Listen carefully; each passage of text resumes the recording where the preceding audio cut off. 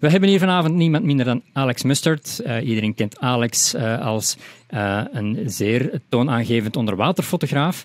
En uiteraard volgen al de onderwaterfotografen onder ons Alex al al die jaren dat hij actief is in de onderwaterfotografiewereld. Hij is ondertussen al 20 jaar, of meer dan 20 jaar bezig, maar al 20 jaar digitaal aan het fotograferen. En daar heeft Alex een presentatie over gemaakt. 20 Years of Digital in 20 Photos. Lijkt me een zeer boeiende en een zeer interessante Facebook Live te worden. Al die foto's hebben hun eigen verhaal. Al die foto's hebben hun eigen achtergrond. En het lijkt me heel interessant en heel tof om te weten wat het verhalen zijn achter die foto's. So, Alex, the stage is yours. All right, let's go. Thanks. Right, I'll start by sharing my presentation. Let me just bring it up. Okay, great. So it actually occurred to me relatively recently that I have been shooting digital SLR cameras underwater for 20 years now. And I'm not really somebody who likes to look back that much. I think as a photographer, you're always driven to look forward, to create new things, not look at what you've done in the past. But with that anniversary, and I kind of got that, oh my gosh, it's been that long feeling, I felt it was nice just to pull this little bit of personal history together, because I do think, although as photographers, you're best off looking forward, we can always learn something by looking back. And I felt it was quite an interesting story in relatively few pictures. I think to begin with, I think it's important just for my own personal history, and this is very much a personal story today, but I will try and relate it to what was going on in our community and some of the bigger things going around it. But I'd like to start by making the point that I've been shooting digital SLR cameras underwater for 20 years, but I have been taking underwater photos for a lot longer than that. These were the oldest pictures I could find on my computer relatively quickly, and I took these while I was still at school. But although they're old pictures and, you know, by modern standards, not particularly earth-shattering, back at that time, you know, you can see that I wasn't in 1993 a new photographer. I was already knew what I was doing. The picture on the right of it's actually a nurse shark inside a coral cave. You can see I was experimenting with getting my flash off the camera and that sort of thing. You can see the age of the picture actually by the dive gear favoured by the diver John Burt on the left there, diving in the Caribbean. So these are the oldest pictures I could find, but I was actually taking photos. So I started underwater photography in the 80s, and okay, I was, you know, like a lot of people, a one or two trip a year type photographer at that period. But anyway, that's kind of where my history goes back. And I think became quite well known as a photographer much more in the film era than the digital era. And certainly the majority of my wins in underwater photography competitions were in that film era.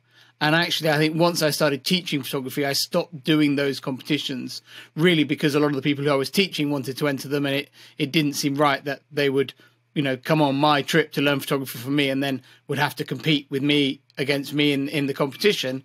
So for that reason, I stopped entering competitions sort of about the time I was in the early days of shooting digital underwater.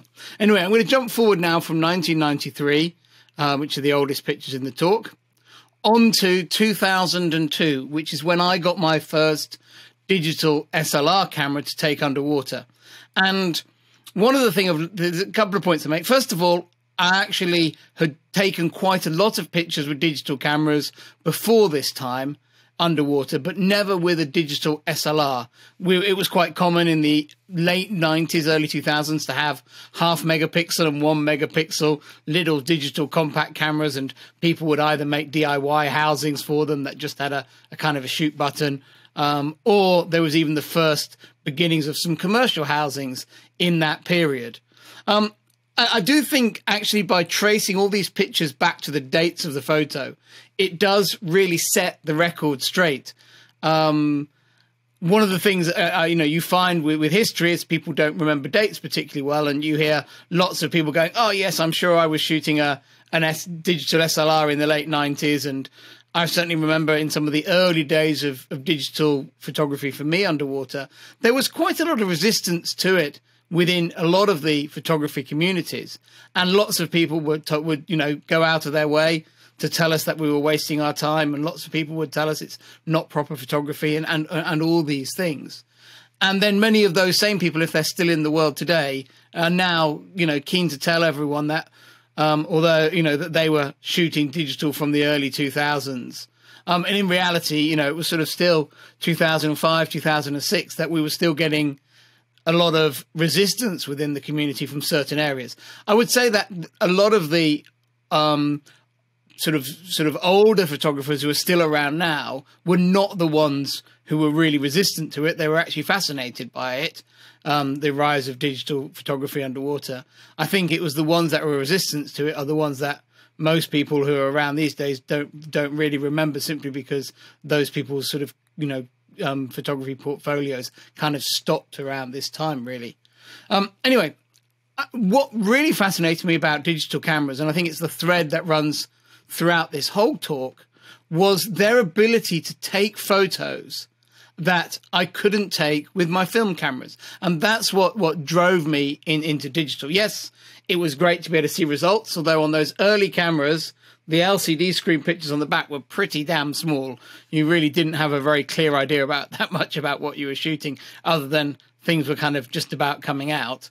It was nice to be freed from taking just 36 pictures in those early days. But the things that fascinated me as a photographer was what the new technology could do for me in terms of being able to take images that I couldn't take before. And one of the first things I was interested in digital photography was the ability to shoot without flash underwater and to have correct colors, which was something that was pretty much impossible on film. And the reason this was possible in digital, as we all well know these days, is digital cameras have adjustable white balance. But what we didn't have for quite a few of those early years was any ability to adjust that white balance in post-production, which is now obviously just the click of a slider or a click of a dropper, a dropper in something like Lightroom or any other software on a RAW file. You can immediately change those colors. In the early days of digital, the software really couldn't do that. You were stuck with the white balance you shot with. And actually, what this series shows is actually that a lot of those early cameras actually had white balance bracketing on them. And pictures B, C, and D are actually a bracketed series of white balance shots, showing you, showing you the camera actually varying the white balance a little bit, because there was no way of doing that in post, which I think is something which is, long forgotten. And thankfully now we don't have that problem. But anyway, what really interested me was the ability to use this white balance to color correct underwater photos. And this was the thing I was probably most excited about getting my hands on a digital camera to be able to do. I had seen videographers being able to do this for a number of years with their camcorders, going down and, you come up on the dive boat and they watch their footage back and it's got all these lovely colors. And we know as still photographers, if we go down and take pictures on film without flash, we end up with blue pictures and they would have all these lovely colors. And that was something I was really interested in. And actually, this is actually with my first digital SLR camera. It was actually one of the first ones anyone had in Europe with a housing. One of the first tests I did was take it to the local swimming pool with my friend Dan, who's in the pictures here, and do pictures of him with auto white balance, which is number A, and then actually setting a manual white balance, and which is B, and then C and D are the bracketed white balances from that. But this was my interest, and although these pictures are clearly just test shots taken in a dark swimming pool in the middle of winter, they showed a real potential, and they were definitely firing something up in me, which was to use this technology to try to take pictures the like of which hadn't been taken before. And that's very much a strong thread through this presentation. So as soon as I could get that camera into clear water, I was keen to make use of particularly of that capability of the camera. And although this picture these days, everyone who sort of does a PADI specialty in digital underwater photography, or, gets taught the basics of taking a camera underwater, very quickly learns how to manually white balance a picture and get reasonable colors without flash. Back in 2003, this picture was incredibly groundbreaking. It was actually, at the time, the website WetPixel was the place where everyone went to interact and to share knowledge and advice on this fledgling activity of digital photography. And the thread that I started with this picture ended up with over 100,000 views, and everyone fascinated by this idea of taking still pictures underwater without flash and still having great color. And I think that was, a really interesting use of digital cameras to create a type of picture that you simply couldn't do on film. So it's one picture per year. So although I did lots of other interesting things in 2003, related to that, this is a picture from 2004, and a much better known picture than the previous one. This picture was a category winner in the Wildlife Photographer of the Year competition. And it's a picture of a boha snapper, which is a large sort of 60 to 80 centimeter long predatory fish that are usually solitary, but they gather in aggregations to spawn. And in the Red Sea, they gather in the summer months to spawn. And this is a photo taken of one of those aggregations. But the reason I find this picture interesting is it was very much a technique, shot with a technique that simply, again, wouldn't have been possible on film, because this picture here needed the help of some white balance to work. And this was really the area that was really fascinating me in those early years of digital. Was there were loads of photographers out there who had great portfolios of pictures taken on film, and I was really keen to grab the technology and to take pictures that couldn't be taken. And I do think that's a lesson that's well worth considering right to this present day, because the technology continues to march forward. And rather than simply asking, what camera should I be using, you should be getting whatever camera you choose to use. You should be pouring through that instruction manual, reading the advertisements and the promotional material about that camera, understanding what that camera can do that other cameras cannot, and try to apply that to your underwater photography and create fresh images. Because there's no doubt that images like this were incredibly important for me forging a strong relationship and a strong reputation in underwater photography, because I was breaking down walls. I was trying to create very different images. So this picture is a technique that I sort of later, called telephoto photography underwater. And the aim was to take a picture through more water than you should. One of the golden rules of underwater photography is get close, then get closer. And what I realized in these early days of digital is that I could break that rule a little bit. I could bend that rule. I used to give a talk called Digital Thinking around this time about digital underwater photography. And there was a quote from the Matrix film, which was also out at around this sort of time, where Morpheus says, you'll learn, Neo, that, some rules can be bent, other rules can be broken. And that was very much the attitude I took to digital photography, is what rules that I learned in film underwater photography could I break with this new technology? And shooting through a little bit more water, but still making sure I got enough flash onto the subject so that I could restore correct colors with the white balance of the camera, enabled me to produce an image that had a very unique perspective for an underwater picture. It's very like a telephoto portrait of an animal on land, but you don't normally do that with underwater, because we just can't shoot through so much water. So the key to this technique was actually having my flash guns way out in front of the camera. I was using a relatively long macro lens to take this portrait. And as a result, I could push my flash guns forward in front of the camera without them being in the photo. And that shortened my light path from my flash guns to the subject and allowed me to get some color on the subject.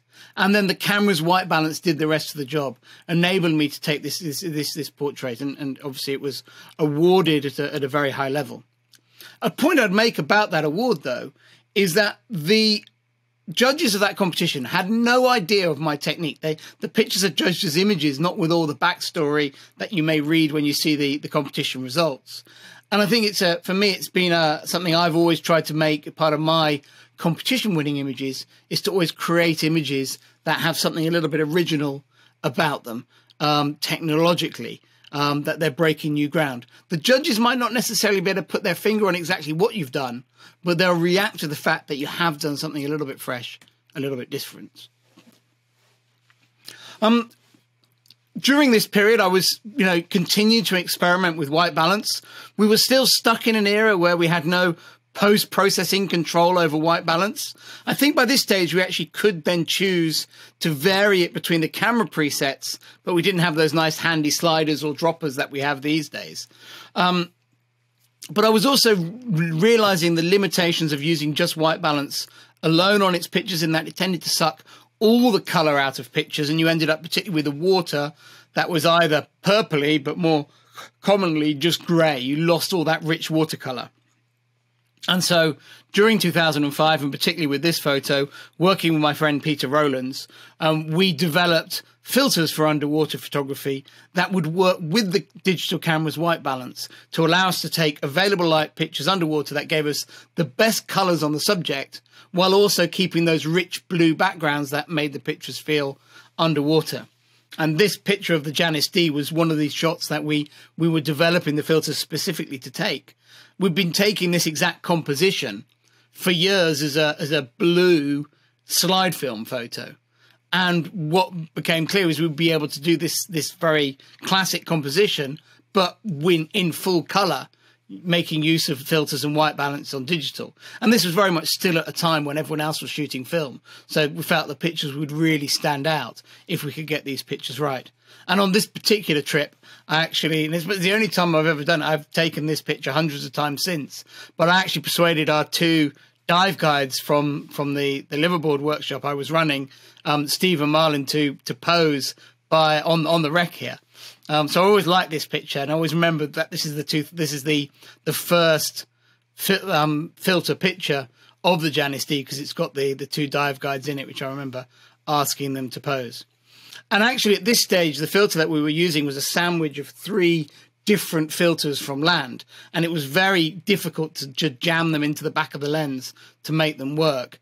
And after the trip, I was getting really fed up with this, and Peter actually suggested that why don't we make a production run of this filter and sell some of the filters off to friends who all wanted to use this technique as well. And that's where our company Magic Filters was born. And certainly from sort of 5 to 10 years after this, they were something that every underwater photographer really wanted in their back pocket, either for when their strobes broke down or indeed to take these types of different images. And I've used those Magic Filters for hundreds and hundreds of my own shots down the years. So into 2006, a little bit of a break from technology and also what was going on in my world at that time. In 2005, I'd done my first book, which was called The Art of Diving. And I got the opportunity to do a follow-up book. The Art of Diving was very much an exploration about scuba diving and about the fun, the joy, the experience of scuba diving. And in 2006, I was asked to do a book on coral reefs. And it was a book particularly about climate change and coral reefs. Climate, that's always been a big issue for me. First of all, working as a scientist for many years and working on Earth ecosystem issues and the role of the ocean in absorbing carbon dioxide from the atmosphere. But also actually myself, when diving in the Maldives in the 90s, I happened to be in the Maldives when they had their big bleaching event in 1998. And none of us had a clue what it was at the time. It turned out to be, at that point, the biggest ever bleaching event ever recorded. And that, for years, just left me, terrified for the future of coral reefs. And to some degree, that terror's never gone away. Anyway, that's what the book Reefs Revealed was about. It was about celebrating the amazing biodiversity of reefs, but also pointing out the threats that they face.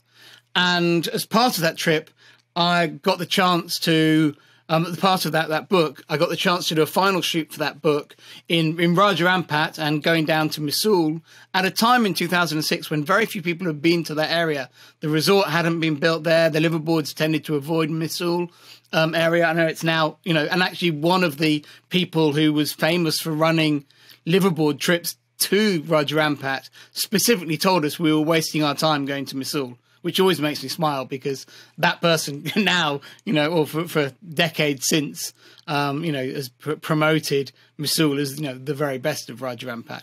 But anyway, we went to Mosul, and then we actually also went on to Triton Bay in West Papua, again at a time when almost nobody had ever dived there. And I got the chance to photograph this species here, which was, at the time, it's a species of walking shark. They're a kind of a nocturnal group of sharks that like to walk on the seabed rather than swim. And at the time that I took this picture, it hadn't yet been described by scientists. It didn't have a Latin name or anything like that. So that was always a very exciting picture for me. And it was a big sort of, it was a very exciting picture to preview in the book. And actually the book was published before the species was described. And that was a really nice story for the book. I think technologically, the only thing interesting about this shot, it's one of my first dabblings into wide angle macro. That sort of going beyond close focus wide angle into creating these macro type images with wide angle.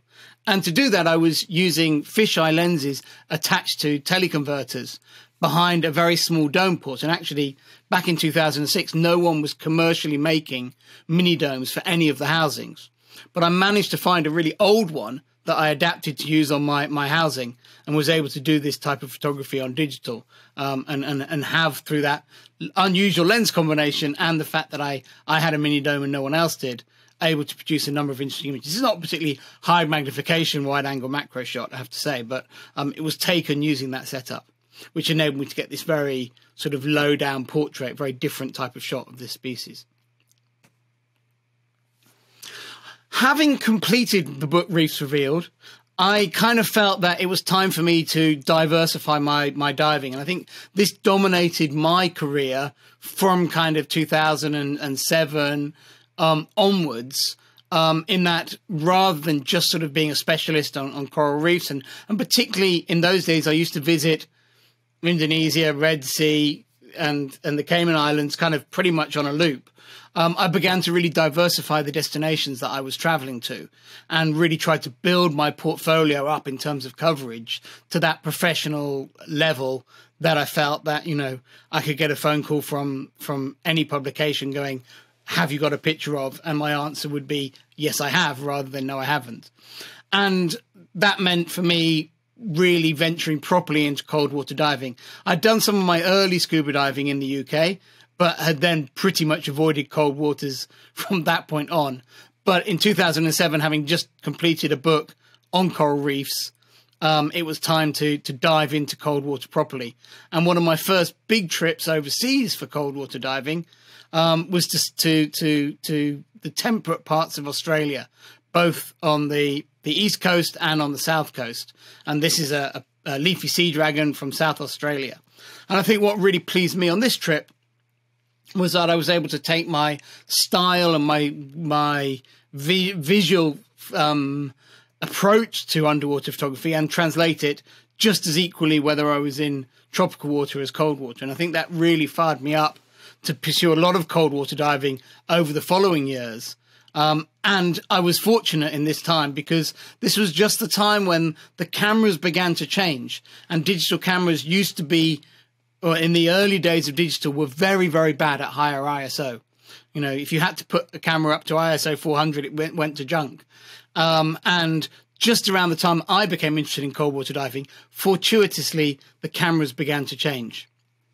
And that, for me, as a Nikon shooter in particular, happened in 2008 with the arrival of the Nikon D3 full-frame SLR, which Nikon to this day still talk as being one of their absolute digital landmark cameras in terms of the new technology it brought, and particularly its high ISO capability.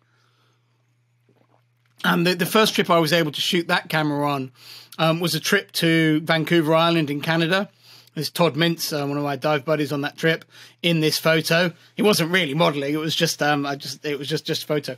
But I was able to use the D3 on that trip, which I was actually lent by another friend from the Wet Pixel forums, Craig, and Ryan Cannon from Reef Photo Video, now probably better known from Nauticam.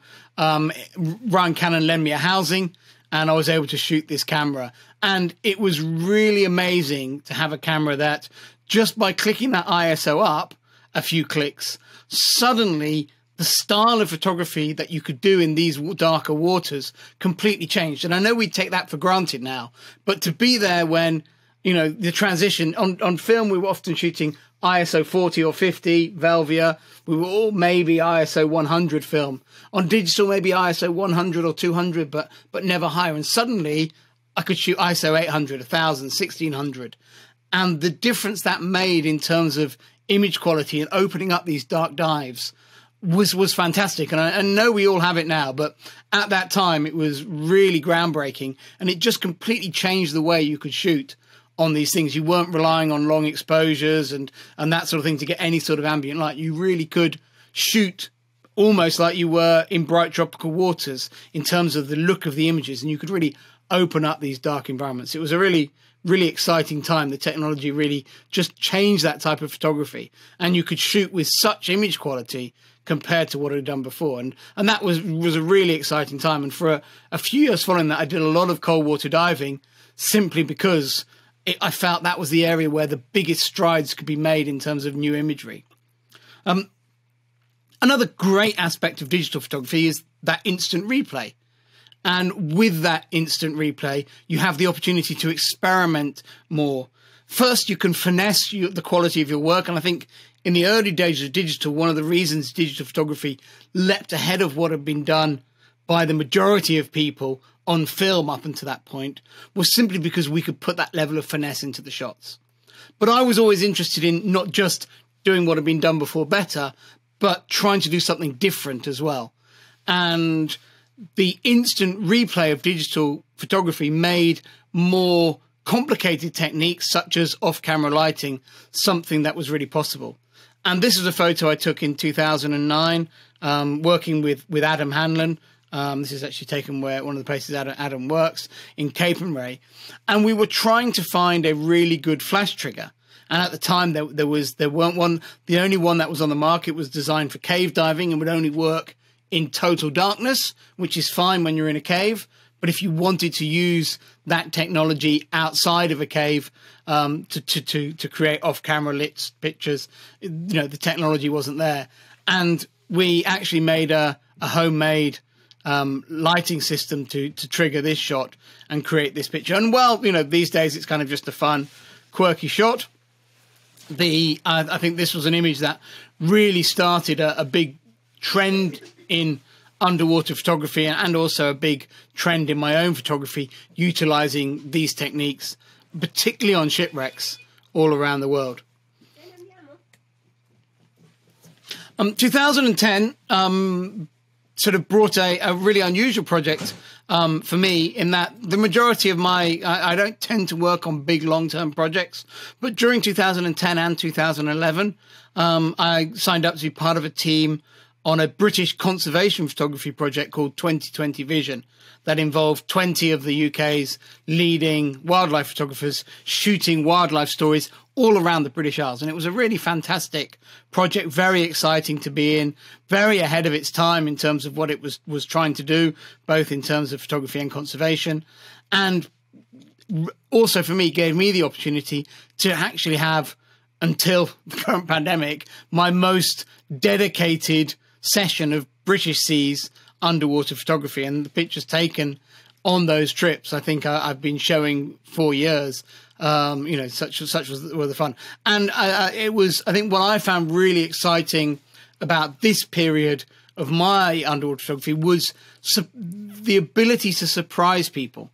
I think when people know that you've gone off to the, you know, to coral reefs, or you've gone off to the Central Pacific, they expect you to come back with wow images. When you are simply diving in your own waters, and particularly when you come trudging up a beach and you stop and someone says, "What have you been doing?" and you turn your camera around and show them what you've just been photographing, that ability to surprise people was something that I really enjoyed in this type of photography, both in 2010 and 2011, shooting a whole range of different British marine life subjects all around the country. These are puffins underwater, photographed in fairly murky conditions around the Farne Islands. And this was, we had only limited funding, so we didn't have the chance to spend weeks and weeks in the field. And we we just thought we'd chance our arm and have a go at the puffins, and were able to get these images that became very, very well known and were real sort of poster images for the project. So it was a really exciting time utilizing the cameras. And again, taking on a risky subject like this is certainly something very much for the digital age. 2012 brought another big jump in camera technology. And I took this photo here, which is also very well known, up in Iceland. It's kind of become the standard viewpoint to shoot Silfra from, which, you know, is great. I think anyone who, you know, but at that time it really wasn't the tourist attraction it is now. And what really excited me anyway about this particular shot was that the camera technology had really improved again from that D3 generation. This was taken on my very first trip with the Nikon D4, which was then, you know, the next big step forward in terms of camera technology and high ISO technology, certainly for me as a Nikon shooter. And I wanted to go somewhere that really pushed that camera to the limit. And I couldn't think of anything more challenging than this, shooting this big scene of Silfra, but shooting it perfectly, you know, with absolute, you know, with great depth of field right the way from the foreground to the background, with excellent corner sharpness right out to the edges of the image, and to really, you know, create this feeling of space in an underwater picture in what is, although it looks bright, actually a very dark location. I think anyway, I mean, I've had lots of friends go to Silfra and ask me, you know, what's the viewpoint? How do you get this shot? And the first thing I say to them is, it's going to be a lot darker than it looks in my picture. You know, get your head around that, think about the settings. And I think this picture was taken by, you know, pushing everything to the limit to try and get that absolute best image quality while still getting that, you know, total sharpness throughout the frame. And so, you know, being really driven by that leap in camera technology. Around this time, my love affair with the Thistlegorm Rec started. It was actually, I think, 2010 that I ran my first photo workshop dedicated to the Thistlegorm. We'd always kind of shot the odd day here and there.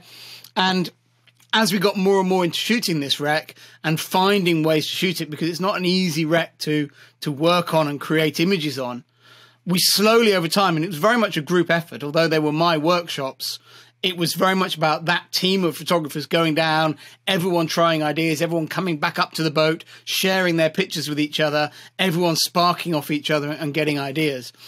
And after a few years of doing that, I decided to run a dedicated Thistlegorm workshop in, I think it was 2010. And that really got us to know the wreck and figure out exactly how we wanted to shoot it. And I think ever since then, we've just been creating more and more interesting images of it. But by 2013, I was really, you know, I'd really sort of built a big portfolio of really interesting images around this famous shipwreck.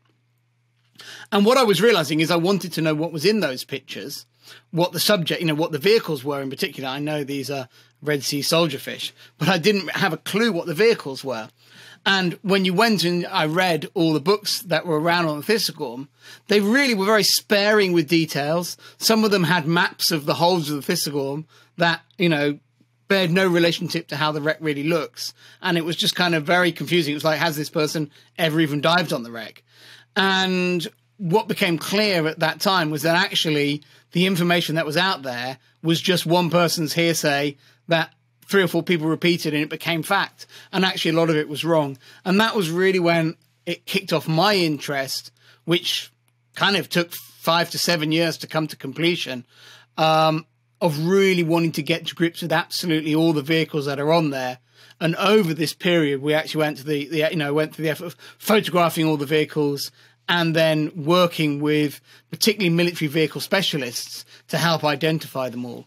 And it was kicked off very much by having these, you know, really strong images. And, you know, although my background's a marine biologist, I think the visual images that I could create on a shipwreck were just absolutely, you know, fascinating.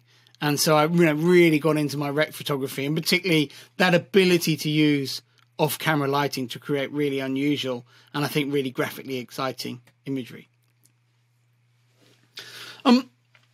Going back to this sort of common thread of technology driving imagery, this was really a period where there was a lot of development in underwater high magnification optics.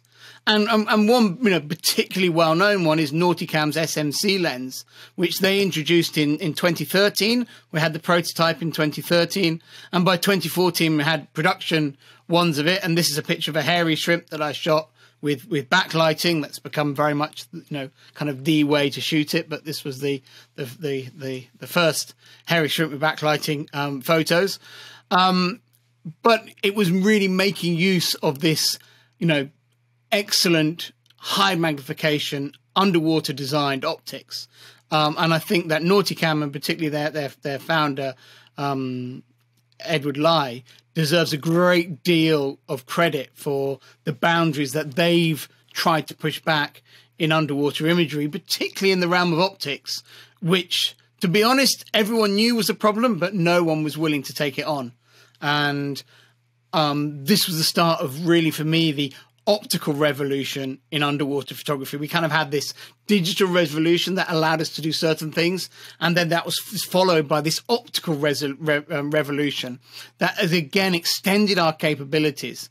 And suddenly with these new high magnification capabilities, I suddenly became a dedicated super macro shooter, because I felt that's where the new ground is there to be made.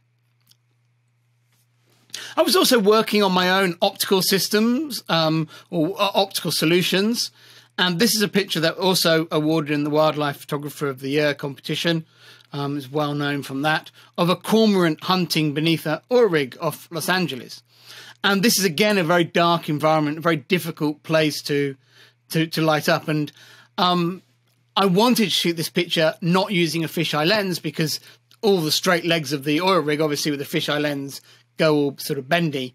And it's one of the few times underwater where fisheye isn't the best solution. But the problem was, because it was so dark, it was, even with the high ISO of the cameras, it was difficult to create the image I wanted, because if I opened the aperture up too much to let more light in, the corners of the picture would go very, very murky.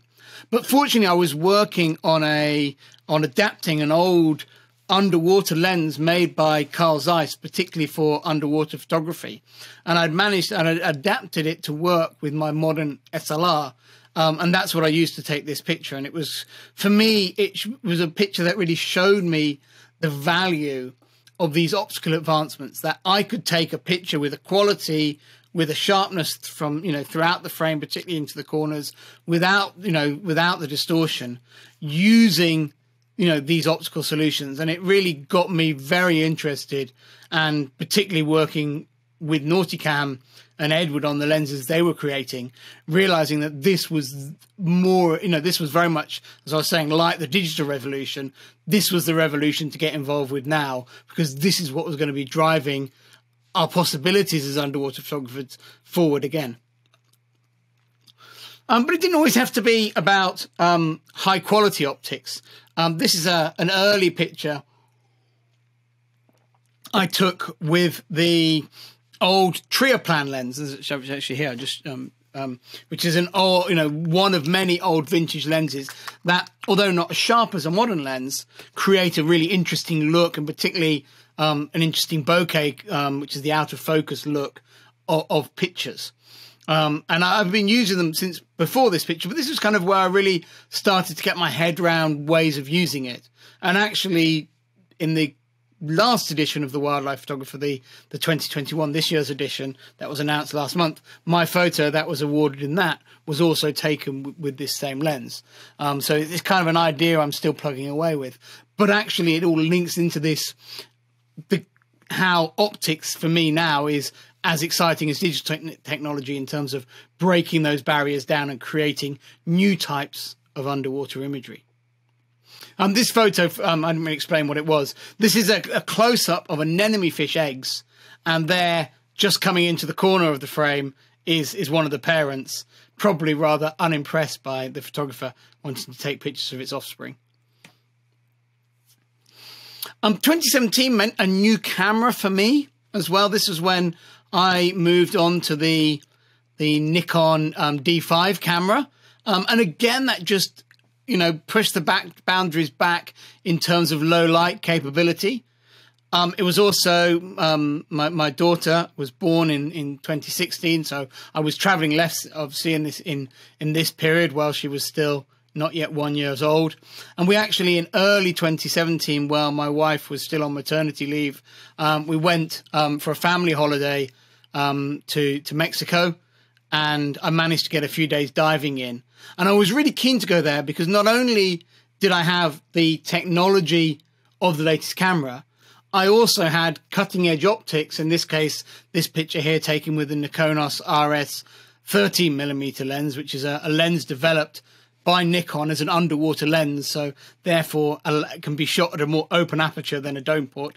I won't bore you with all the details of why. But that, combined with my camera, gave me a significant advantage for high ISO wide-angle shooting underwater than people had before.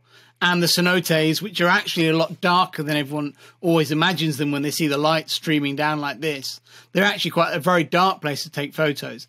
And that technology really enabled me to take some really, really, I think, strong images for that time of this environment that have always done very, very well for me, despite it being a family holiday and me only doing a few days diving during it.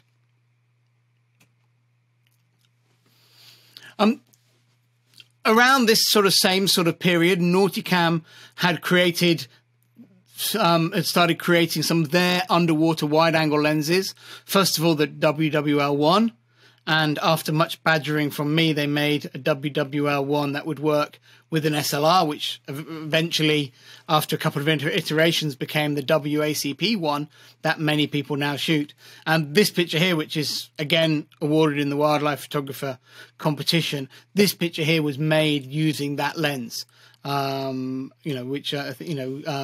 again, just really that this technology was allowing me to create images that would have been tough with the other lenses out there.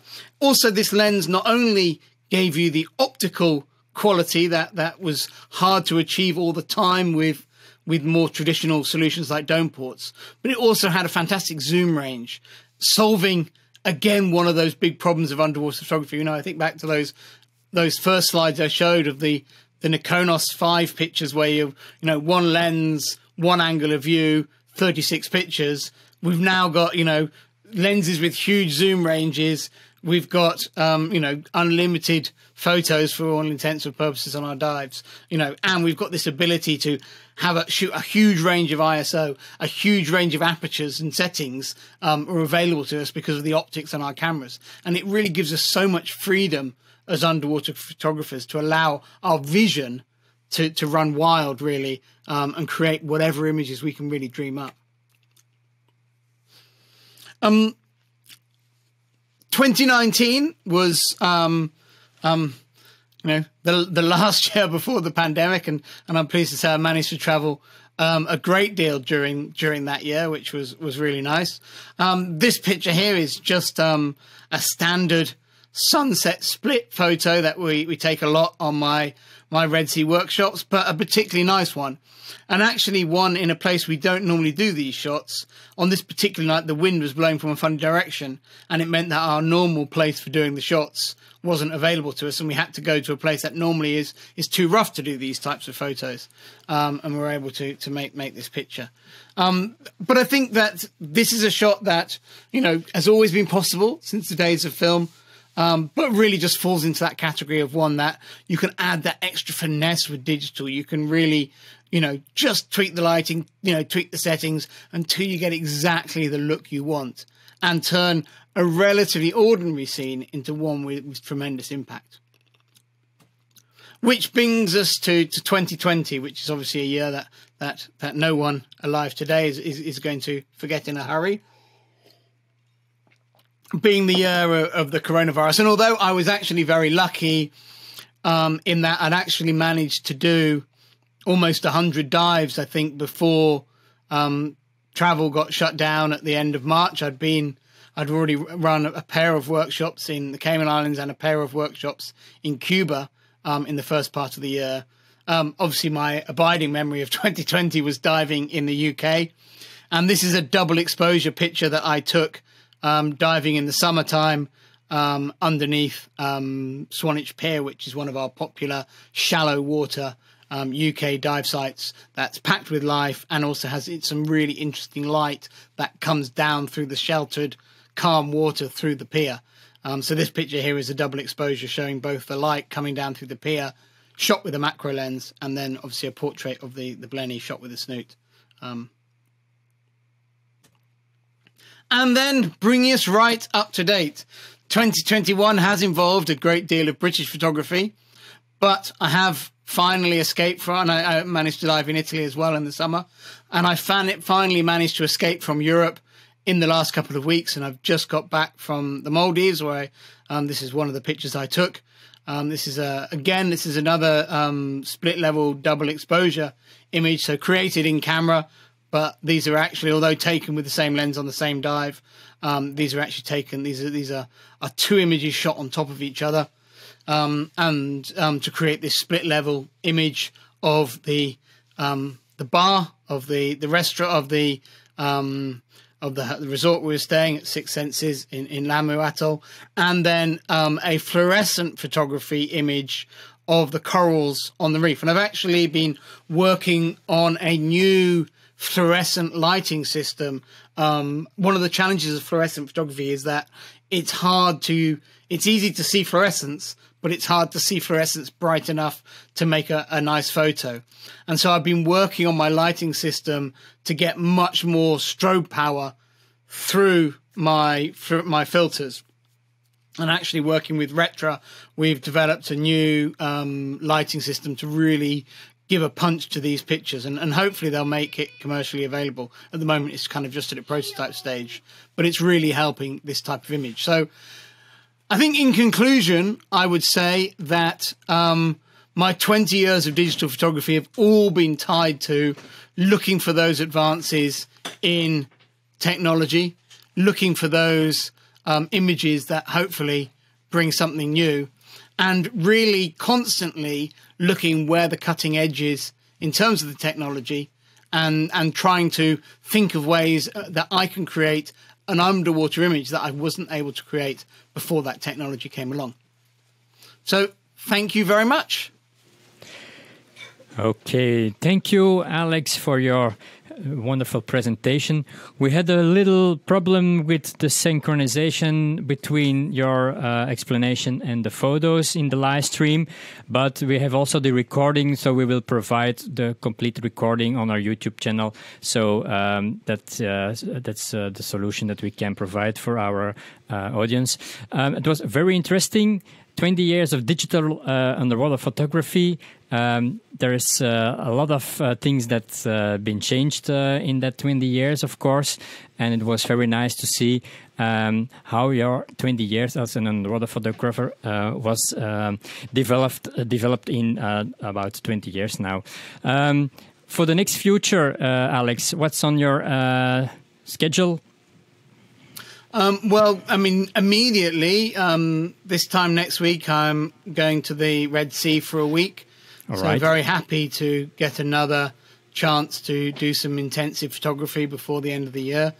I think every trip at the moment just feels like a wonderful opportunity, a blessing to be able to travel and shoot again. Mm-hmm. And, you know, all the trips also have that amazing feeling of reunion, not just with your friends on the dive trips, but seeing all those species that you love and, you know, we've learned to love down the years.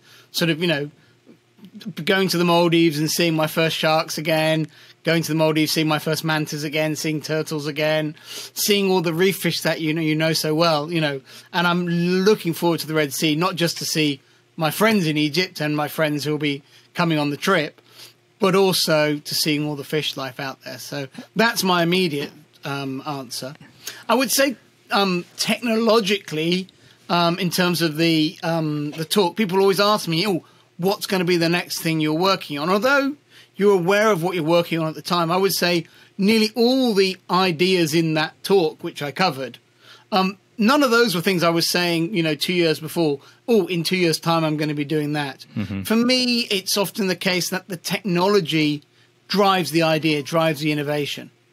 So I think that comes to me a lot, is that, it's not that I'm going, oh gosh, I'm waiting for my camera to have this feature and then I can do that.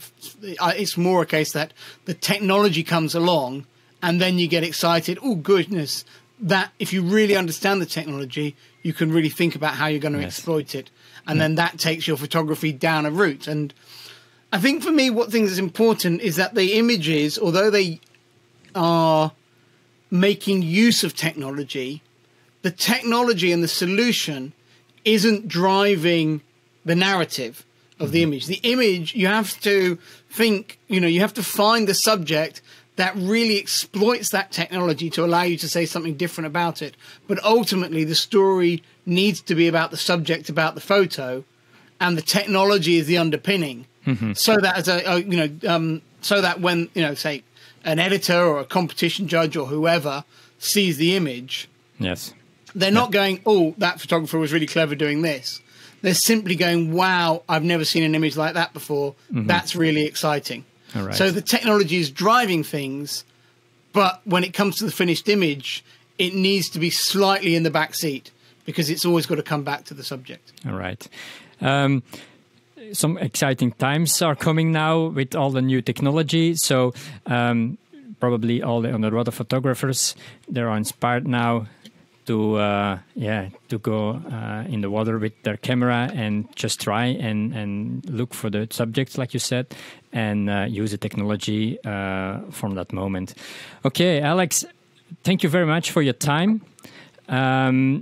Probably we can do something in the near future or in the more further future that we can do something in Holland, probably again as 10 years ago already. But let's stay in contact and we will see. All right? Slightly less Duval this time. All right. Okay, perfect. Thank you, Alex. Bye-bye.